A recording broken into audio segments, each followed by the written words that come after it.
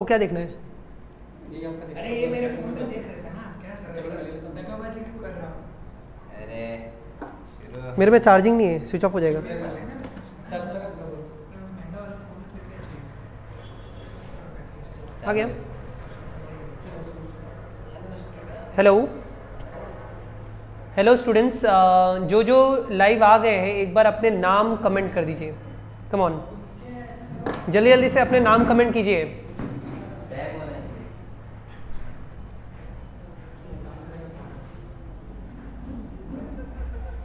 जो students live आ गए हैं अपने नाम कमेंट कीजिए।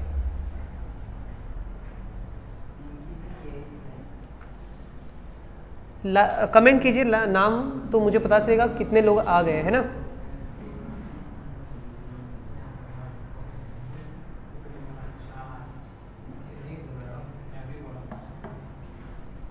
ओके, जैनी, सियान, सौरभ झा, आस्था, और कोई बचा है?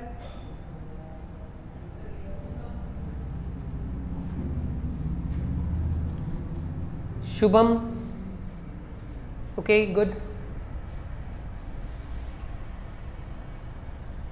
सो आज जो हम लोग बच्चों देखो, हम लोग आज जो टॉपिक स्टार्ट करने वाले, राइट।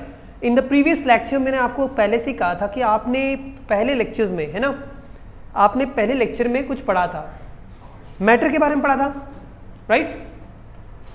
मैटर के बारे में पढ़ा था। अब मैटर क्या होता है, मैटर के क्लासिफिकेशन क्या है, मैटर सॉलिड लिक्विड गैस, ये सब कुछ पढ़ चुके थे। लेकिन आज हम लोग जो स्टार्ट करने वाले हैं that is very very important. कुछ क्वेश्चंस है जो हम लोग कवर करेंगे, right. And this questions are based upon the previous lecture, right. पिछला जो लेक्चर था उसके ऊपर ये क्वेश्चन बेस्ड है। तो let us start with the first question. Okay okay, विनय पाटिल आ गए, शुभम,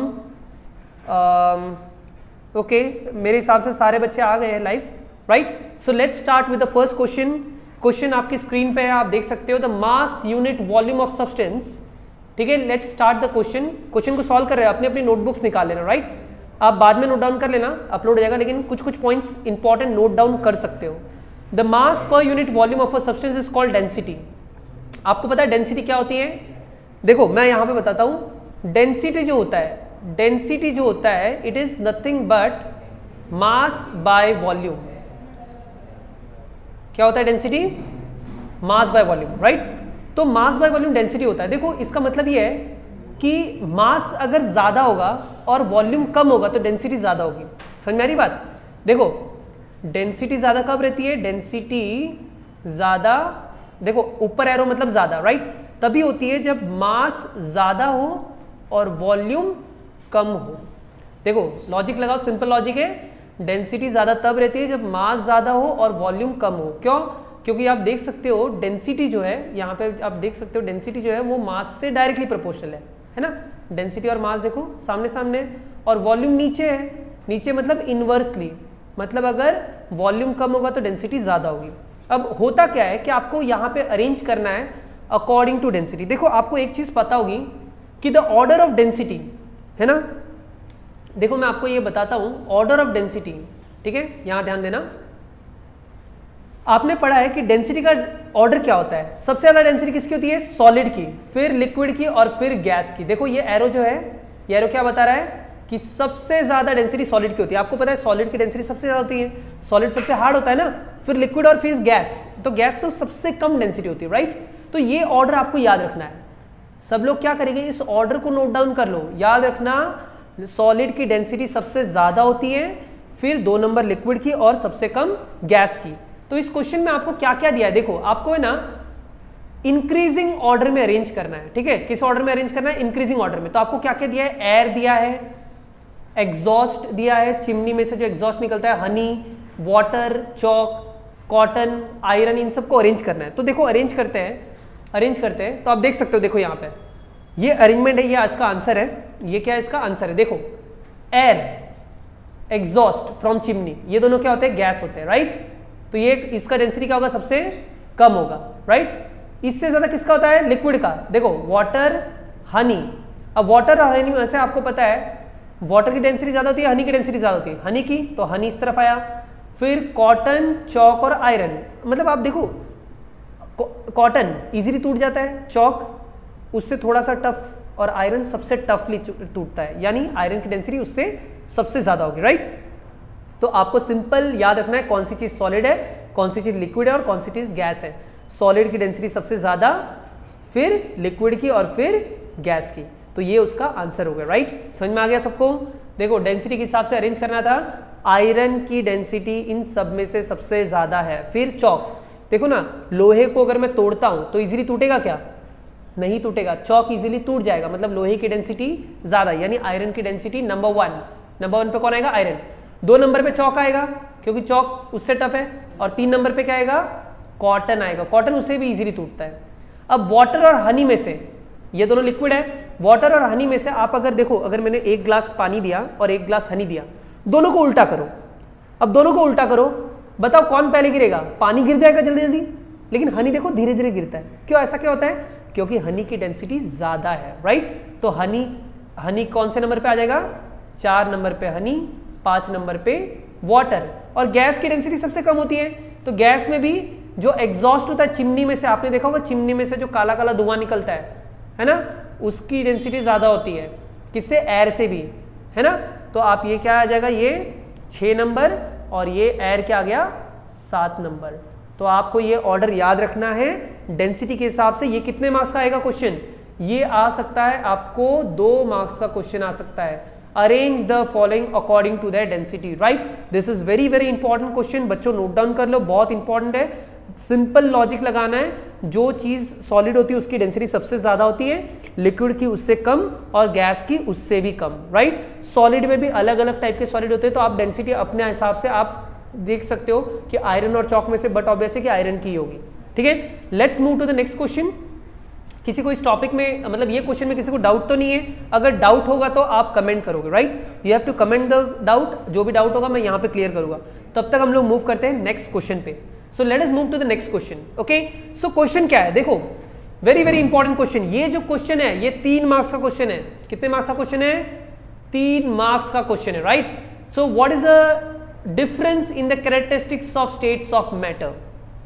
आपको बताना है कि स्टेट्स ऑफ मैटर के क्या क्या डिफरेंट कैरेक्टरिस्टिक्स है। सो ये क्वेश्चन ये बोलता है कि कैरेक्टरिस्टिक्स, देखो स्टेट्स ऑफ मैटर कितने होते हैं, 3 होते हैं, सॉलिड, लिक्विड और गैस। तो आपको क्या करना है, सॉलिड, लिक्विड और गैस के बीच में डिफरेंस बताना है। You have to tell the difference between the characteristics of solid, liquid and gas, okay.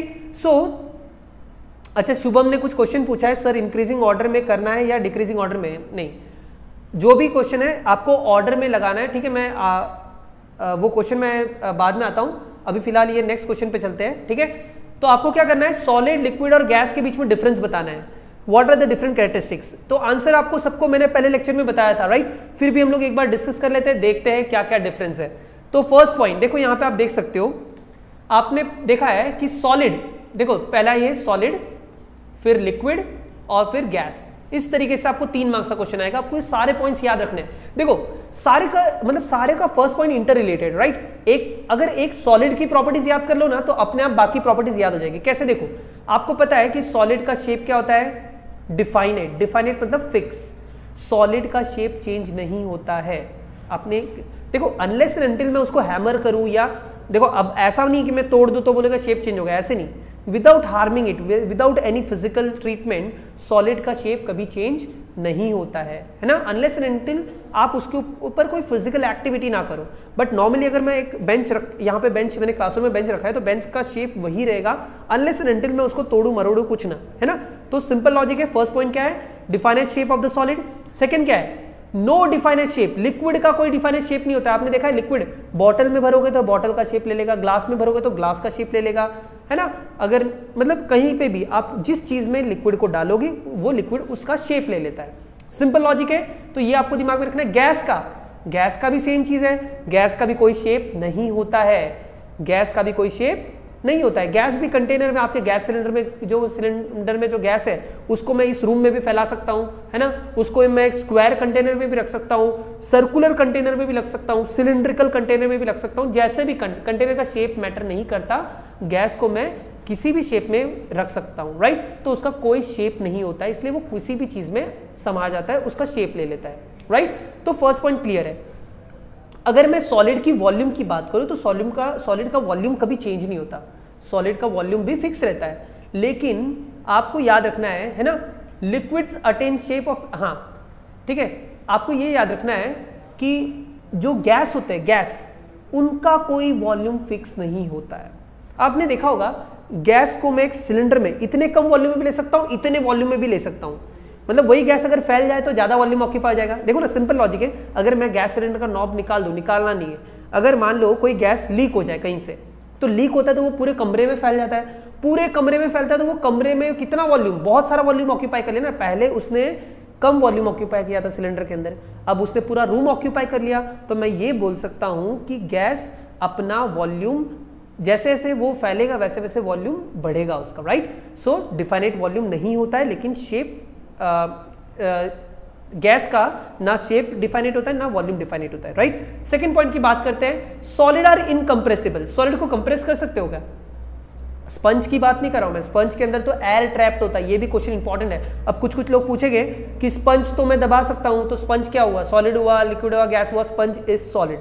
दिमाग में रखना, स्पंज क्या होता है, स्पंज देखा होगा ना आपने, स्पंज सॉलिड होता है, स्पंज सॉलिड होता है, स्पंज जो होता है वो सॉलिड होता है, और उसके अंदर उसको मैं दबा क्यों पाता हूं, क्योंकि उसके अंदर एयर गैप्स होते हैं। आपने देखो तो स्पंज को ध्यान से देखो तो टाइनी टाइनी गैप्स होते हैं, एयर गैप्स, है ना। वो जब आप स्पंज को प्रेस करते हो, देखो ये मैं यहाँ पे बताता हूँ आपको, अगर ये स्पंज है ना, तो स्पंज में ना बहुत टाइनी टाइनी एयर गैप्स होते हैं, और इन गैप्स के कारण जब आप इसको दबाते हो तो इस पोर से हवा निकल जाती है, मतलब आप जब दबाओगे तो हवा बाहर निकल जाएगी और छोड़ोगे तो वापस हवा अंदर चली जाएगी, इसीलिए स्पंज कंप्रेसिबल होता है। लेकिन स्पंज जो होता है, स्पंज जो होता है वो सॉलिड ही होता है। ये क्या होता है, सॉलिड ही होता है। तो कंफ्यूजन नहीं होना चाहिए, कोई भी ये मत बोलना कि स्पंज क्या है, sponge is a solid. Rubber band, it is also solid, right, rubber band is also solid, दिमाग में डाल लो, ठीक है। कुछ चीजें हैं जो आपको याद रखनी है। तो solid in general R incompressible, liquids are compressible to a small extent. Liquid को मैं कंप्रेस कर सकता हूं, दबा सकता हूं, मतलब उसका कंप्रेशन का मतलब होता है दबाना, है ना। मैं उसको प्रेशर डाल के कंप्रेस कर सकता हूं थोड़ा बहुत, स्मॉल एक्सटेंट मतलब बहुत थोड़ा। और गैस जो होते हैं they are highly compressible, gas are highly compressible, मतलब गैस को मैं देखो, अगर ये कंटेनर में देखो, मान लो यहाँ पे ध्यान देना, अगर ये कंटेनर है, ठीक है, ये बड़ा सा कंटेनर है, ठीक है, ये कंटेनर है, इसमें कोई गैस है, इसमें ये कोई गैस है, ठीक है, ये कोई गैस है। अब जब मैं इसको कंप्रेस करूंगा, मान लो इससे मैं इसको यहाँ से मैं कंप्रेस करूं, तो कंप्रेस करके मैं इसको कम कर सकता हूं, मतलब इन शॉर्ट आपका जो है कंप्रेस करके क्या इसको दबा सकता हूं, ठीक है, क्योंकि गैस के बीच में बहुत सारा स्पेस होता है। गैस के बीच में क्या होता है, बहुत सारा स्पेस होता है, ये आपने ऑलरेडी पढ़ा है। तो देखो थर्ड पॉइंट क्या है, सॉलिड में बहुत ही छोटा स्पेस होता है, बहुत ही कम स्पेस होता है। आपने पढ़ा है सॉलिड के एटम्स क्या होते हैं, सॉलिड के एटम बहुत ही पास पास होते हैं, तो उनके बीच में स्पेस क्या होता है, बहुत ही कम होता है। जबकि लिक्विड के अंदर ग्रेटर स्पेस होता है, मतलब सॉलिड से तो ज़्यादा ही होता है। मतलब ये अगर ये सॉलिड है, तो लिक्विड के पार्टिकल्स थोड़े थोड़े दूर हो गए, जैसे ये लिक्विड हो गया, ये क्या हो गया, लिक्विड हो गया। और गैस की अगर बात करें, the space between the gas molecule is greatest, यानी सबसे ज़्यादा, गैस के मॉलिक्यूल सबसे ज़्यादा दूर दूर होते हैं, ये हो गया आपका गैस। तो आप देख सकते हो सॉलिड जो है वो सबसे ज़्यादा पास पास है, लिक्विड में उससे थोड़ी दूर, और गैस में उससे भी थोड़ी दूर, right, clear. Third point. Fourth point पे आते हैं। अब देखो अगर पार्टिकल्स पास पास है, सॉलिड के पार्टिकल पास पास है, यानी उनके बीच में अट्रैक्शन स्ट्रांग होगा, है ना। आप और आपके फ्रेंड्स साथ में कब रहते हैं, जब आपके बीच में फ्रेंडशिप स्ट्रांग हो। तो वैसे ही पार्टिकल्स के बीच में अगर अट्रैक्शन स्ट्रांग हो तो वो साथ में रहेंगे, ज़्यादा चिपक के रहेंगे। तो यहाँ पे वही है कि सॉलिड के अंदर पार्टिकल्स पास पास इसलिए होते हैं क्योंकि उनके बीच में स्ट्रॉन्ग अट्रैक्शन होता है। कैसा अट्रैक्शन होता है, strong attraction. Strong attraction results in the close packing of the particles in the solid. Solid के अंदर पार्टिकल्स जो है वो पास पास है, क्यों, स्ट्रॉन्ग अट्रैक्शन के कारण। लिक्विड के अंदर ये अट्रैक्शन थोड़ा सा वीक होता है ना। लिक्विड के अंदर भी स्ट्रॉन्ग होता है बट लेस देन सॉलिड, है ना। लिक्विड के अंदर थोड़ा सा कम होता है, और गैस के अंदर ये अट्रैक्शन सबसे कम होता है, इसलिए गैस के पार्टिकल क्या होते हैं, ज़्यादा दूर दूर होते हैं। लॉजिक क्लियर, दूर दूर है मतलब अट्रैक्शन कम है, ठीक है। तो यहाँ पे आप देख सकते हो कि गैस के पार्टिकल सबसे दूर है, यानी लीस्ट मतलब सबसे कम अट्रैक्शन होता है। लास्ट पॉइंट पे चलते हैं, particles of the solid can not move freely. Solid के पार्टिकल्स मूव नहीं कर सकते हैं। लॉजिक लगाओ ना, क्यों नहीं मूव कर सकते? अगर मान लो अगर आप क्लासरूम में हो और क्लासरूम में बहुत सारे बच्चे हैं, दबा दबा के बच्चे एकदम पास है एक दूसरे से, तो बच्चे हिल पाएंगे एक अपनी जगह से? अब मैं, मेरे बाजू में भी इधर भी कोई है, इधर भी कोई है, आगे भी है, पीछे भी है, सब जगह पे बच्चे हैं। अब मैं ऐसे हिल पाऊंगा? नहीं मूव कर पाऊंगा। क्यों? क्योंकि मेरे को जगह ही नहीं मिल रही मूव करने के लिए। वैसे ही सॉलिड के केस में पार्टिकल्स इतने पास होते कि वो मूव ही नहीं कर सकते, यानी अगर मूव नहीं करेंगे तो क्या होगा? वो एक दूसरे से दूसरी जगह मूव नहीं कर पाएंगे, यानी वो फ्लूइड नहीं कहलाएंगे। ठीक है, लेकिन गैस और लिक्विड के अंदर स्पेस होता है, राइट? गैस और लिक्विड के अंदर स्पेस होता है, तो इसीलिए गैस और लिक्विड मूव कर सकते हैं। लेकिन सबसे ज्यादा मूव कौन करेगा? गैस, क्योंकि गैस के बीच में स्पेस बहुत ज्यादा है। ठीक है, तो यहां पे आप पॉइंट देख सकते हो, देखो, the particles move freely, why? Because of the intermolecular space या फिर inter particle space. The inter particle space मतलब पार्टिकल्स के बीच का डिस्टेंस को इंटर पार्टिकल स्पेस बोलते हैं या फिर डिस्टेंस बोलते हैं, वो बहुत ही ज्यादा होता है, जिसके कारण वो मूव कर सकते हैं, राइट? जबकि गैस के अंदर सबसे ज्यादा यानी रैंडम मोशन दिखा सकता है। What do mean by random? Random means कहीं पे भी, यहां वहां, है ना, हर डायरेक्शन में मूव कर सकते हैं particles, that is known as random motion. Gas के पार्टिकल रैंडम मोशन शो करते हैं। Got it? So this is one of the most important question 9th class में। मैटर इन आवर सराउंडिंग में से ये बहुत इंपॉर्टेंट है। 3 बार बहुत बोल दिया, राइट? समझ में आ रही बात? तो बहुत ज्यादा important, this can be asked for 3 marks, right? So let us move to the next question. Next question पे मूव करते हैं। Okay, so here are some points which we need to explain. आपको बोला है कि कमेंट अपॉन द फॉलोइंग। ठीक है, start करते हैं। Comment upon the following. पहला क्वेश्चन है रिजिडिटी, मतलब आपको बताना कि what is the meaning of rigidity. You have to tell what is the meaning of rigidity. क्या आपको पता है व्हाट इज रिजिडिटी? नहीं पता है? ठीक है, चलो देखते हैं व्हाट इज रिजिडिटी। ठीक है, एक एक पॉइंट देखेंगे। रिजिडिटी देखेंगे, फिर कंप्रेसिबिलिटी देखेंगे, fluidity, feeling of gas container, shape, kinetic energy and density. ये सारे के सारे डेफिनेशन आपको डिफाइन करने हैं। इनमें से कोई भी एक डेफिनेशन आपके एग्जाम में आ सकता है, right? So let us start with the first definition. What do you mean by rigidity? Okay, so rigidity क्या होता है? देखो, आप देख सकते हो, it is the property due to which an object retain its shape. कोई भी ऑब्जेक्ट अपना शेप बनाए रखता है, वो प्रॉपर्टी को रिजिडिटी बोलते हैं, है ना? तो आप सिंपल लॉजिक लगाओ, सॉलिड सबसे ज्यादा रिजिड है क्योंकि सॉलिड अपना शेप बनाए रखता है। अगर मैं लिक्विड की बात करूं तो लिक्विड अपना शेप इजीली लूज कर देता है, गैस भी अपना शेप इजीली लूज कर देता है, मतलब वो चेंज करते रहते हैं अपने शेप। तो सबसे ज्यादा रिजिड कौन हो गया?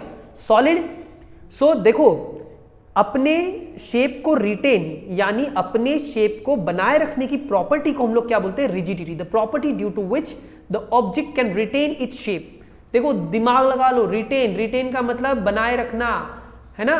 जैसा शेप है वैसे ही बनाए रखना। अगर मैं किसी भी सॉलिड की बात करूं तो हाँ, ओके, शुभम ने बोला कि the tendency of a matter to maintain its shape when subjected to outside force. Okay, good Shubham, यही चीज है।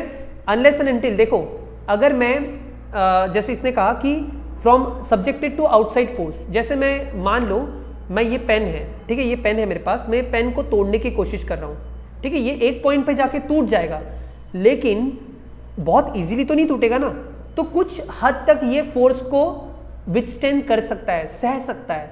मतलब ये क्या कर रहा है? कुछ हद तक मैं जो फोर्स अप्लाई कर रहा हूँ उसको सह रहा है, यानी अपने शेप को रिटेन करने की कोशिश कर रहा है, और उसी टेंडेंसी को हम लोग क्या बोलते हैं? रिजिडिटी बोलते हैं।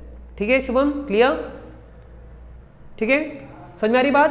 तो आपको पता होना चाहिए what is the meaning of rigidity, right?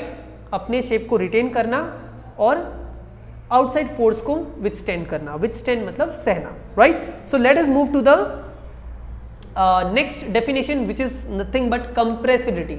Okay, so what is compressibility? Compressibility मतलब कंप्रेस होना। सिंपल लॉजिक है, कंप्रेस कब होता है? जब स्पेस ज्यादा होता है तो कंप्रेस ज्यादा होगा, है ना?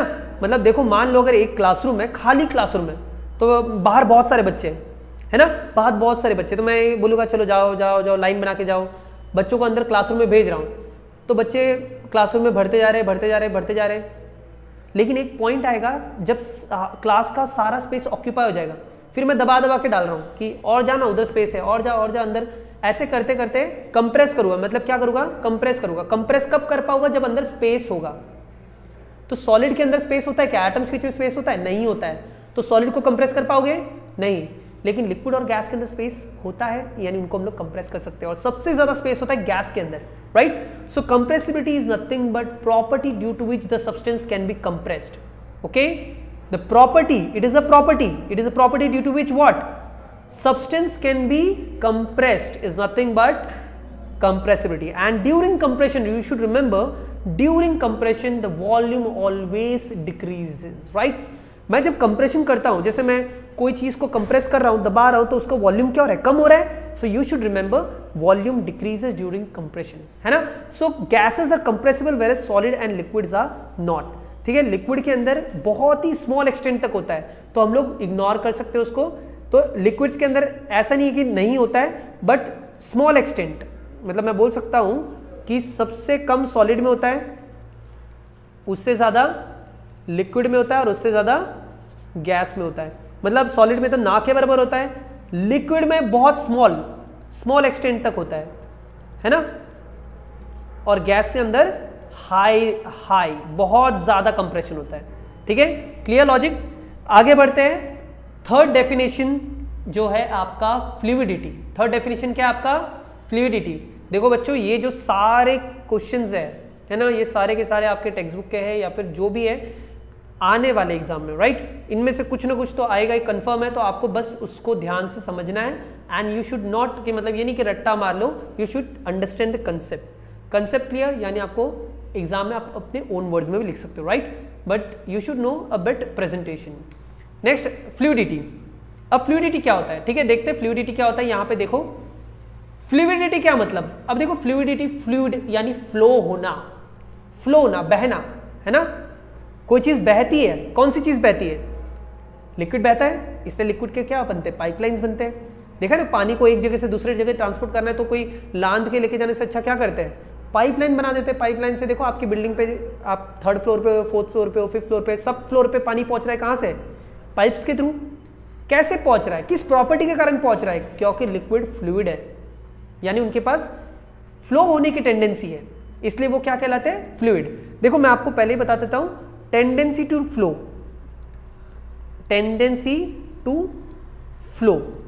टेंडेंसी का मतलब होता है क्षमता, फ्लो होने की क्षमता अगर रही तो वो फ्लूइड कहलाएगा। फ्लो होने की क्षमता अगर रहेगी किसी के पास तो वो क्या कहलाएगा? Fluid.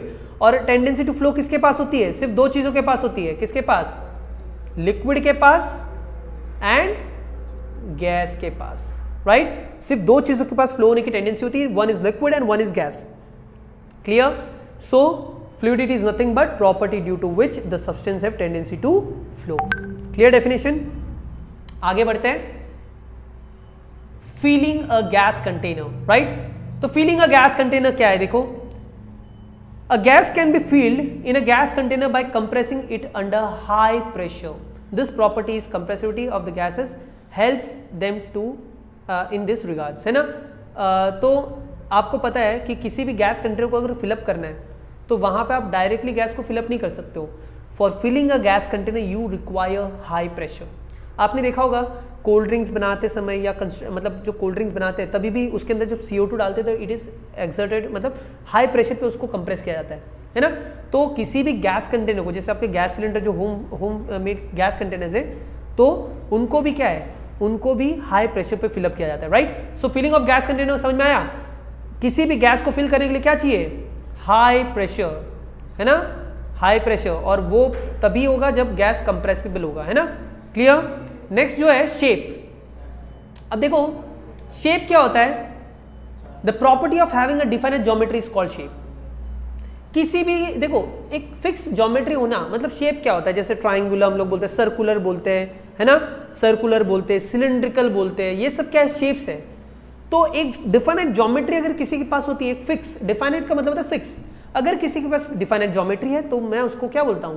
That property is nothing but shape, है ना? और हर सॉलिड का शेप अलग अलग होता है ना? अब ये पेन का शेप अलग है, ये बेंच का शेप अलग है है ना, मोबाइल का शेप अलग है, कंप्यूटर का शेप अलग है, दैट मतलब हर एक सॉलिड के पास अपनी प्रॉपर्टी है अपने शेप को रिटेन करने की, एंड उस ज्योमेट्री को हम लोग शेप बोलते हैं, है ना, क्लियर। तो आपको एक चीज़ पता होनी चाहिए, किसका शेप फिक्स्ड होता है, सॉलिड का शेप फिक्स्ड होता है, लिक्विड और गैस का शेप फिक्स्ड नहीं होता है।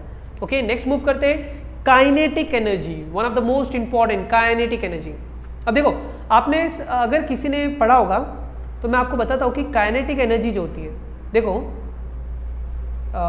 काइनेटिक एनर्जी है ना, तो काइनेटिक एनर्जी जो होता है इट इज, उसका फॉर्मूला क्या होता है, आपने जिसने फॉर्मूला नहीं पता को वो भी याद कर लेना, हाफ mv², ये काइनेटिक एनर्जी का फॉर्मूला है। काइनेटिक एनर्जी देखो किसके पास होती है, देखो फॉर्मूला से मैं बताता हूं, जिसके पास m for mass and v for velocity, velocity यानी speed in a particular direction. अगर कोई चीज के पास मास है और वो मूव कर रहा है, जैसे व्हीकल है उसके पास मास है, मूव कर रहा है, तो उसके पास काइनेटिक एनर्जी है। जिस चीज के पास मास है और वो मूव करता है उसके पास काइनेटिक एनर्जी होती है ना, दिमाग में रखो। और काइनेटिक एनर्जी अगर मैं स्टेट्स ऑफ मैटर में कंसीडर करूं तो हम लोग किसका मूवमेंट देखते हैं, पार्टिकल्स का, एटम्स का, है ना, मॉलिक्यूल्स का, उनकी मूवमेंट की बात कर रहे हैं। तो एटम मॉलिक्यूल्स के पास क्या होता है, मास होता है और वो मूव करेगा तो उनके पास कौन सी एनर्जी होगी, काइनेटिक एनर्जी होगी। अब मुझे बताओ सबसे ज्यादा मूव कौन करेगा, बट ऑब्वियसली गैस मूव करेगा। देखो आपको पता है कि सॉलिड के अंदर पार्टिकल्स बहुत पास पास होते हैं, ये सॉलिड है सबसे पास पास है, गैस के अंदर थोड़े से, सॉरी लिक्विड के अंदर थोड़े से दूर, और गैस के अंदर सबसे ज़्यादा दूर। अब इसमें से सबसे ज़्यादा मूव कौन करेगा, अब ये मेरा सॉलिड है, ये मेरा सॉलिड है, ये मेरा लिक्विड है, और ये मेरा में सबसे ज़्यादा मूव कौन करेगा, गैस मूव करेगा, फिर लिक्विड और फिर सॉलिड। यानी सबसे ज़्यादा मोशन जो होगा यानी मूवमेंट जो होगा वो किसके पास होगा, गैस के मॉलिक्यूल्स के पास होगा। And that motion is due to what, due to greater space between them, ज़्यादा स्पेस यानी ज़्यादा मूवमेंट यानी यहाँ पे ज़्यादा काइनेटिक एनर्जी होगी, right. So energy possess bye an object, देखो यहाँ पे मैं इन जनरल ले रहा हूँ, ऑब्जेक्ट या फिर ऑब्जेक्ट, बड़े बड़े ऑब्जेक्ट का भी होता है ना, मॉलिक्यूल्स ले सकते हो, या मॉलिक्यूल, किसी भी ऑब्जेक्ट या मॉलिक्यूल अगर वो मूव कर रहा है तो उसके पास कौन सी एनर्जी होती है, काइनेटिक एनर्जी होती है, ठीक है। और काइनेटिक एनर्जी जो होती है वो टेम्परेचर के साथ बढ़ती है। अगर मैं टेम्परेचर बढ़ाऊँ तो काइनेटिक एनर्जी क्या बढ़ेगी, सब्सटेंस इंक्रीजेस। देखो इसका सिंपल एग्जांपल है, जैसे मैं मान सकता हूँ कि मान लो एक पानी का कंटेनर है ना, तो यहाँ पे मैं एज्यूम करता हूँ, जैसे एग्जांपल है, ठीक है, हो गया वो, ठीक है, let us take an example. अब यहाँ देखना सब लोग, ठीक है, मान लो ये कंटेनर है, सबको समझ आ रहा है, और इसके अंदर पानी है, ठीक है, ये वाटर है, ये क्या है, वाटर है। अब मुझे बताओ पानी को अगर मैं गर्म नहीं किया, मतलब ठंडा पानी ऐसे नॉर्मल टेम्परेचर पे होगा, नॉर्मल रूम टेम्परेचर, यानी नॉर्मल रूम टेम्परेचर कितना होता है आपका, नॉर्मली क्या होता है कि नॉर्मली आपका रूम टेम्परेचर 27 डिग्री सेल्सियस होता है, ठीक है। अब नॉर्मल रूम टेम्परेचर पे मुझे पानी कैसा लगता है, स्थिर लगता है, एकदम शांत लगता है, राइट, ठीक है। अगर मैं इसको नीचे से गर्म करना चालू करूँ, इसको हीट कर रहा हूँ बर्नर पे, क्या कर रहा हूँ मैं, इसको हीट कर रहा हूँ, आप धीरे धीरे इसके अंदर मूवमेंट, मतलब आपको मॉलिक्यूल्स नहीं दिखेंगे लेकिन पानी आपको हिलता हुआ नजर आएगा, राइट, हिलता हुआ नजर आएगा। यानी आप जैसे जैसे हीट करोगे ये पानी मूव करेगा। क्यों मूव कर रहा है, क्योंकि जब आपने टेम्परेचर को बढ़ाया तो जो मॉलिक्यूल्स है, वाटर मॉलिक्यूल्स, उन्होंने उस हीट एनर्जी को एब्जॉर्ब करके अपनी एनर्जी इंक्रीज कर ली। कौन सी एनर्जी इंक्रीज कर ली, काइनेटिक एनर्जी। यानी as we are increasing the temperature, the kinetic energy of the molecule is increasing. समझ में आ रही बात, टेम्परेचर बढ़ने पे कौन सी एनर्जी बढ़ती है, काइनेटिक एनर्जी, मतलब वो उतना ही ज़्यादा फास्ट मूव करता है, और जितना ज़्यादा फास्ट मूव करेगा उतना उसका ज़्यादा काइनेटिक एनर्जी होगा। गॉट इट, आगे मूव करते हैं नेक्स्ट डेफिनेशन पे, that is density. Density already पढ़ा है, ये फिर से मैं आपको फॉर्मूला बता चुका हूँ, मास पर यूनिट वॉल्यूम, है ना, मास per unit volume is nothing but density. पहले कहा था डेंसिटी क्या होता है, मास बाय वॉल्यूम, मतलब कितना मास प्रेजेंट है एक पर्टिकुलर वॉल्यूम में, वही क्या कहलाता है, डेंसिटी कहलाता है। तो फॉर्मूला दिमाग में रख लो, मास से डायरेक्टली प्रोपोर्शनल है, मतलब मास ज़्यादा होगा तो डेंसिटी ज़्यादा होगी, और वॉल्यूम से इन्वर्सली, वॉल्यूम से इन्वर्सली का मतलब होता है वॉल्यूम अगर कम होगा तो डेंसिटी ज़्यादा होगी, ठीक है। तो डेंसिटी का डेफिनेशन आप याद रख सकते हो। आगे मूव करते हैं नेक्स्ट डेफिनेशन पे, that is give reason for the following, ठीक है। अब यहाँ पे देखो कुछ क्वेश्चन है, आपको यहाँ पे क्या बताना, you should answer the question giving a reason, मतलब मैंने स्टेटमेंट दिया होगा उसका आपको रीजन के थ्रू बताना है, ठीक है। अब देखते हैं, a gas फिल्स completely the vessel in which it is capped. Statement है ये, मतलब ये स्टेटमेंट ये बोल रहा है गैस किसी भी कंटेनर में रखोगे तो उस कंटेनर में पूरी तरीके से फैल जाएगा, है ना। क्या बोला है, a gas kept in the vessel in which it is capped it फिल्स completely, मतलब पूरा। अभी देखो जैसे मैंने अगर ये मेरा कंटेनर है, अगर ये मेरा कंटेनर है, इसमें कोई गैस है तो वो गैस जो है वो उस पूरे कंटेनर में फैल जाएगा। तो ऐसा क्या होता है, ऐसा क्यों नहीं कि एक ही कोने में है। ऐसा कभी होता है कि गैस सिर्फ इस कोने में है या इस कोने में है या गैस नीचे सेटल हो गया, ऐसा कभी नहीं होता है, नहीं होता है। गैस क्या होता है, पूरे कंटेनर में होता है। ऐसा क्यों, तो लॉजिक लगाओ। मैंने आपको अभी कहा कि गैस के बीच में इंटरमॉलिक्यूलर डिस्टेंस ज़्यादा होता है, आंसर वही है, ठीक है, आंसर वही है। क्या आंसर है, देखते हैं क्या आंसर है। देखो सिंपल लॉजिक है, आपको क्या करना है, there is very little attraction, बहुत कम अट्रैक्शन होता है। लिक्विड के बीच में अट्रैक्शन बहुत ही कम होता है, मॉलिक्यूल्स बहुत, मतलब मॉलिक्यूल्स दूर दूर होते हैं, अट्रैक्शन कम है तो दूर दूर हो गए, और दूर दूर होते तो वो ज़्यादा मूव कर पाएंगे, और ज़्यादा मूव कर पाएंगे यानी वो पूरे वेसल को कवर कर लेंगे, है ना। ड्यू टू रैंडम मोशन वो पूरे वेसल को कवर कर लेते हैं। सिंपल आंसर है, ठीक है। नेक्स्ट क्वेश्चन पे चलते हैं। A gas exerts pressure on the wall of container. अब ये बोल रहा है कि गैस जो है ना वो कंटेनर, जिस कंटेनर में फिलअप किया है उस कंटेनर की वॉल्स पे प्रेशर डालता है। अब इसका आंसर बोलोगे सर कैसे बताओ ये, चलो देखते हैं, ठीक है। यहाँ देखो, इसको बहुत ध्यान से देखना, ये कंटेनर है, एक मिनट मैं इस तरफ ले लेता हूँ, ठीक है। यहाँ देखना, मान लो ये कंटेनर है, ठीक है, कंटेनर है, इसमें ये मॉलिक्यूल्स है, इसमें क्या है, मॉलिक्यूल्स है। अब मैं आपको दिखाई नहीं देते, बट फॉर योर कन्वीनियंस मैं ये बना रहा हूँ, ठीक है। अब ये गैस के मॉलिक्यूल्स, ये क्या है, गैस के मॉलिक्यूल्स है, ठीक है। अब आपको पता है कि गैस के मॉलिक्यूल्स क्या करते हैं, रैंडम मोशन दिखाते हैं। ये यहाँ मूव कर रहा है, ये यहाँ मूव कर रहा है, ये यहाँ मूव कर रहा है, कहीं पे भी रैंडम मोशन। रैंडम का मतलब क्या होता है, हर मॉलिक्यूल अलग अलग डायरेक्शन में मूव करता है ना। ये कौन सा मोशन दिखा रहा है, they are showing what, random motion. कौन सा मोशन दिखा रहे हैं, रैंडम मोशन। क्यों, क्योंकि इनके बीच में स्पेस ज़्यादा है। अब होता क्या है कि ये गैस के मॉलिक्यूल्स, ये जो गैस के मॉलिक्यूल्स हैं, ये गैस के मॉलिक्यूल्स रैंडम मोशन दिखाते समय क्या करते हैं, कंटेनर की वॉल से टकराते हैं। देखो यहाँ पे देख सकता है, ये किससे टकरा रहा है, कंटेनर की वॉल से। ये किससे टकरा रहा है, कंटेनर की वॉल से। तो जब वॉल से टकराए गए, मतलब गैस के मॉलिक्यूल कंटेनर की वॉल से जब टकराएंगे, वॉल से जब टकराएंगे तो वॉल पे क्या एग्जर्ट करेंगे, प्रेशर एग्जर्ट करेंगे, ठीक है। तो वॉल पे प्रेशर एग्जर्ट करेंगे, इसीलिए क्यों एग्जर्ट करते हैं, due to random motion the particles move in all direction and some of the particle collide with the wall of the container. Wall of the container से जैसे टकराएंगे वो प्रेशर एग्जिट करेंगे, है ना। और इसीलिए उसका आंसर ये हो गया, the gas exerts pressure on the wall of container.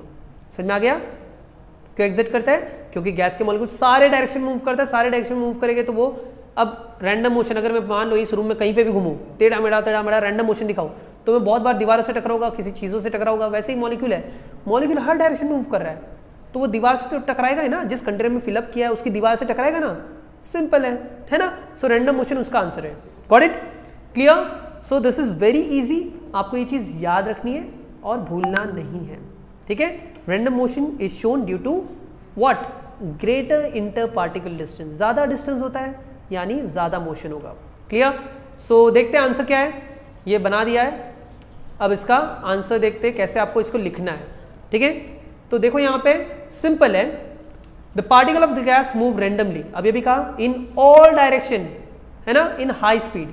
As a result the particle hit each other, खुद से भी टकरा सकते हैं, मतलब मॉलिक्यूल एक दूसरे से भी टकरा सकते हैं, वॉल से भी टकरा सकते हैं, जिस कंटेनर में फिलअप किया उससे वॉल से भी टकरा सकते हैं, इसीलिए दे एक्सर्ट अ फोर्स। हो गया आंसर, ठीक है। नेक्स्ट क्वेश्चन पे मूव करते हैं, ठीक है।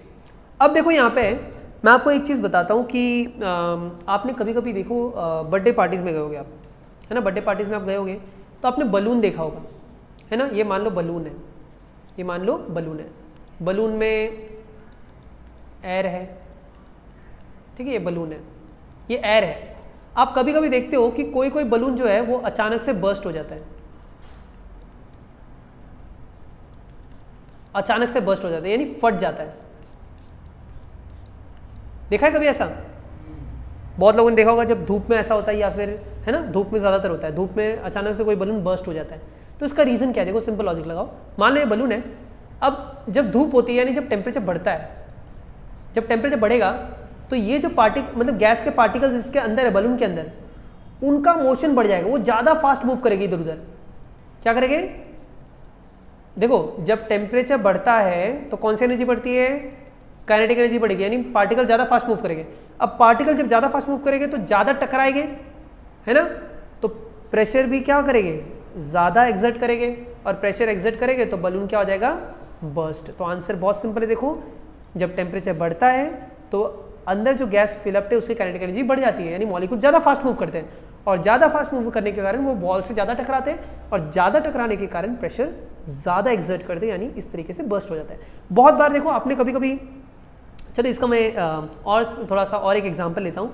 आपने देखा होगा व्हीकल्स के जो टायर्स होते हैं, ये व्हीकल का जो टायर है, मान लो ये व्हीकल का टायर है ना, ये जो है व्हीकल का टायर है, तो टायर में भी एयर होता है ना, टायर में भी क्या होता है? एयर होता है। अब आपने देखा होगा कि गर्मी की सीज़न में, जब गर्मी का सीज़न होता है तो हवा हमें हमेशा कम भरनी चाहिए। उसका रीज़न क्या है? अगर आप हवा ज़्यादा भर दोगे टायर में गर्मी का सीज़न में, तो वैसे ही टेम्परेचर ज़्यादा होगा। रोड पे देखो, रोड पे कितनी गर्मी होती है आपको पता ही है। तो आपका जो टायर है वो किसके कांटेक्ट में? रोड के कांटेक्ट में, है ना। अगर ये रोड है, अगर ये मेरा रोड है तो टायर रोड के कांटेक्ट में। तो जब तापमान बढ़ेगा, जब तापमान बढ़ेगा तो कौन सी एनर्जी बढ़ेगी? काइनेटिक एनर्जी बढ़ेगी। किसकी? अंदर जो पार्टिकल है उनकी। और काइनेटिक एनर्जी बढ़ेगी तो क्या हो जाएगा? ये टायर बर्स्ट हो सकता है, यानी फट सकता है। इसीलिए गर्मी की सीज़न में आपका जो टायर है ना, आपका जो टायर है उसके अंदर आपने थोड़ी सी कम हवा भरनी है। क्यों कम भरनी है? क्योंकि ऑलरेडी टेम्परेचर ज़्यादा है, ऑलरेडी मॉलिक्यूल्स का मोशन बढ़ जाएगा, तो अपने आप प्रेशर बढ़ जाएगा, अपने आप अंदर प्रेशर ज़्यादा होगा। Right, got it? तो आपको ये चीज़ दिमाग में रखनी है, ठीक है, क्लियर? ठीक है,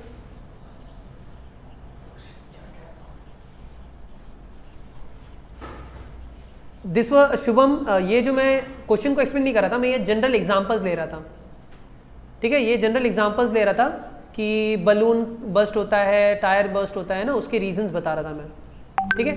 मतलब ये कोई टॉपिक नहीं था, ये मैं जनरल एग्जांपल्स ले रहा था। Right, clear? समझ में आ गया सबको?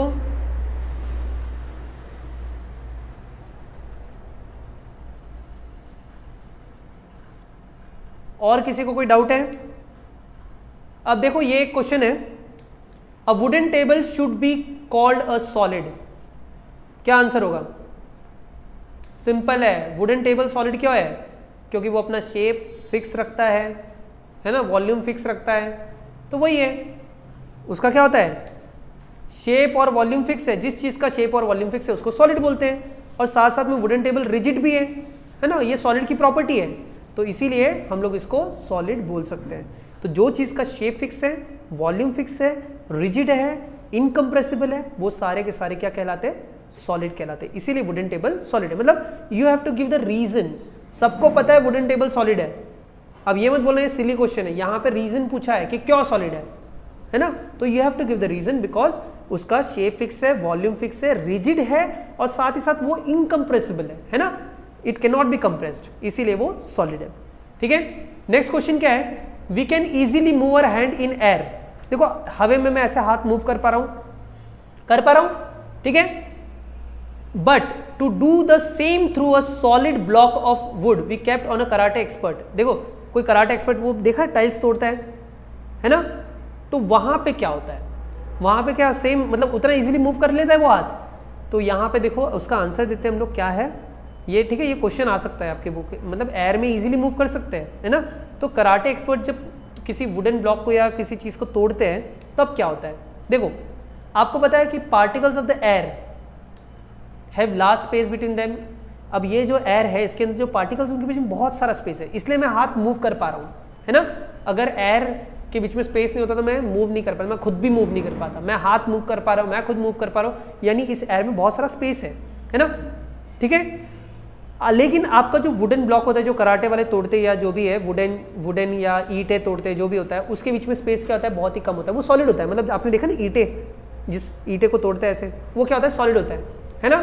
तो वहाँ पे वो इजीली मूव नहीं कर पाता है, इसीलिए कराटे एक्सपर्ट क्या करते हैं, वहाँ पे जब हाथ मूव करते, देखो also it is rigid, for this reason we can easily move our hands in air but do not same through the solid block of would, और we need a karate expert, है ना।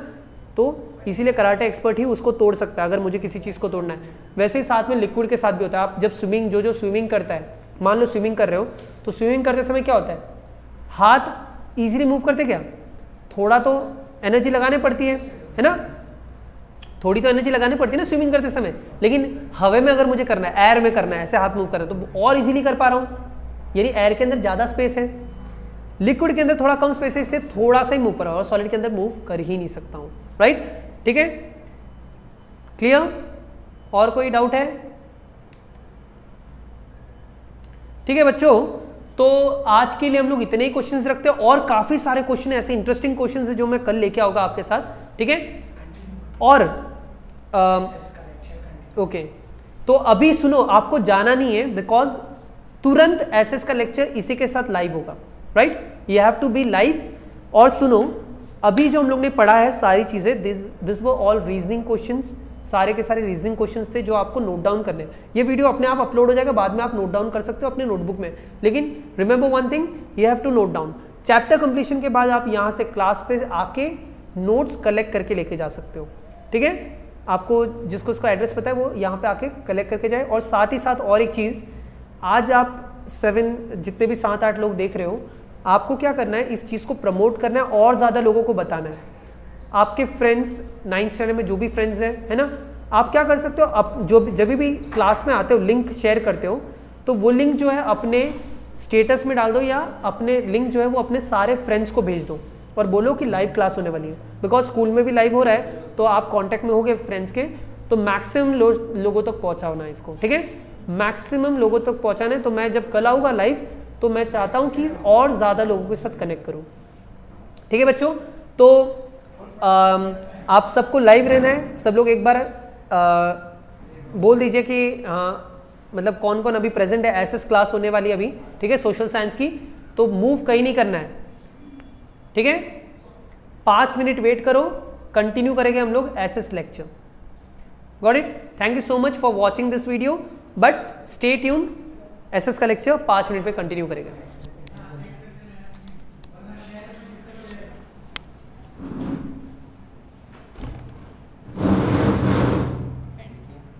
And की